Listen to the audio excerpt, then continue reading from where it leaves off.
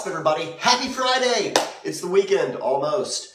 Big race weekend here. We wanted to go ahead and give a little bit of an update here with what we're doing because we've got a lot of coverage coming to you and a lot of stuff, as well as we're going to get ready to do right now, BROCR Gear Up. We've got the Charlotte race this weekend. We've got a Columbus Ninja event here in Columbus, Indiana, my hometown. A lot of cool things, about a city block long.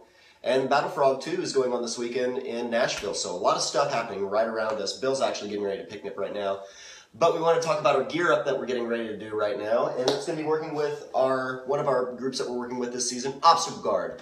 So what is ObstacleGuard? ObstacleGuard is it's compression sleeves, but it also has padding in it. Scott Brackenmeyer talked about it a little bit in our video where we did the Abominable Snow Race. And he used it there, loved it. It was a very, very icy course. That was a great instance where that padding will be very, very handy.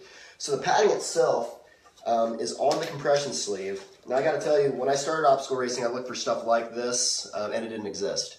I found basketball sleeves and some stuff for my elbows, but just one elbow. This goes down the forearm a little bit. It helps in barbed wire crawls and banging up against walls. You can even see it's got the barbed wire on it if you kind of like that style. Hold that up a little bit. But we're going to do a giveaway on these. We have a pair of sleeves here as well as a pair of shin guards. We have the shin guards with the knees on them as well as the shins there. You're going to protect yourself and not cut yourself up so much because it's painful. I've seen people wear like hockey pads or like skater pads. You don't need something that bulky. You don't want it to weigh you down. You want something light that's going to be able to wash off and be reusable.